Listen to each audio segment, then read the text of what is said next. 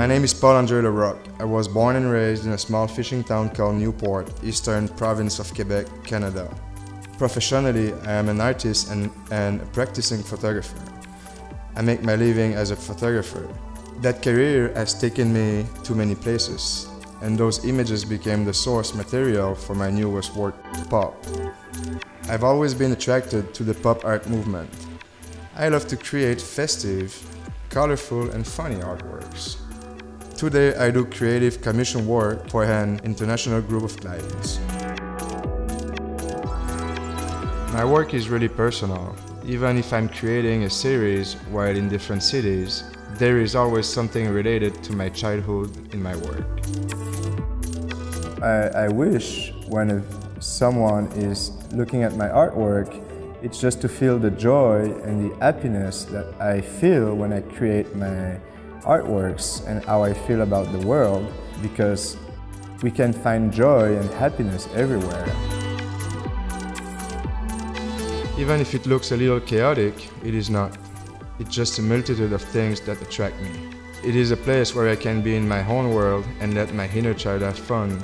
A place where I can escape the world as it is. In fact, my work is very therapeutic. I wish the people can feel exactly what I feel while looking at my work, my world, making the viewer smile and have fun, because my first goal is to transmit my joy and happiness. I've never been able to accept the world as it is, I think. With a great imagination, I've always created my own world in my mind. So I'm trying right now with the technology to recreate what I got in my mind, and I know it's not realistic, but I'm trying to make it look realistic even if it's not. I traveled a lot for both work and pleasure, and I'm still working a bit like a travel journalist and a graphic designer, which is what I was doing for the magazine and the branding studios. From those travels and places, the different themes emerge, like desert pop, beach pop, candy pop, fair pop.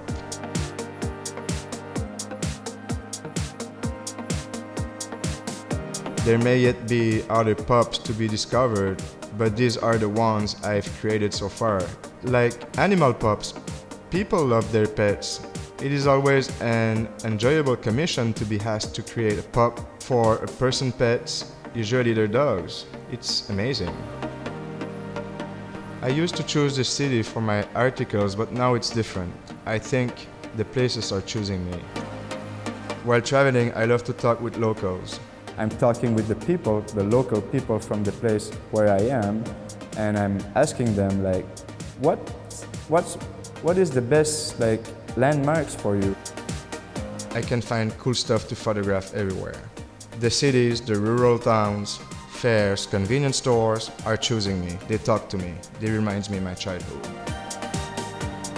I love vintage, old vintage, like neon sign, old cars, old garage. I just want to celebrate this era by just taking photographs of these things related to a city that I'm visiting.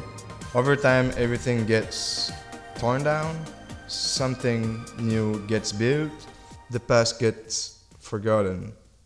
It is my want of sharing a joie de vivre. I usually paint over my photographs.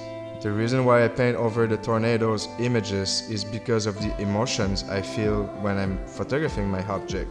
I relate different colors to different emotions I feel.